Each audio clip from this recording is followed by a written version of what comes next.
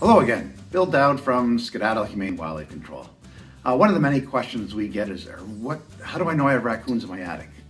Well, for the most part, you are going to hear noises. Raccoons can be anywhere from 25 to 35, 40 pounds. They are a large animal that is walking back and forth in your attic space, trampling down that insulation, and in some cases, they'll trample it right down so they're, a quarter inch above that drywall. Raccoons are nocturnal.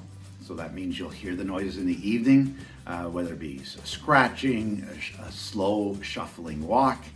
And then in baby season, you're gonna hear a lot of vocalizations. Babies will have a constant chattering or chittering noise. A lot of homeowners, when they call us, they'll say, oh, it sounds like I have birds in my attic.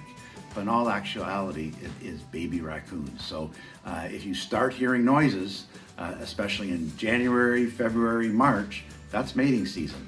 With raccoons, you can hear some scratching, you can hear chewing as they're in the attic space, chewing on electrical wiring and support joists. And then there's going to be some times where you don't hear noises for a day or two. That does not mean the raccoons have left. Once they're in a structure, they're always going to come back to that structure. That is one of their multitude of den sites in a neighborhood. Typically they have 7 or 10. So if a raccoon is out one night and down the block, it's getting daybreak, rather than walk down the street in broad daylight, they'll slip into one of their alternate den sites down the street.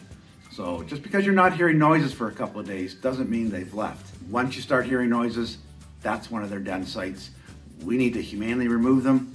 If there's babies, we will hand pick up those babies, take them on the outside, reunite them back with the mother.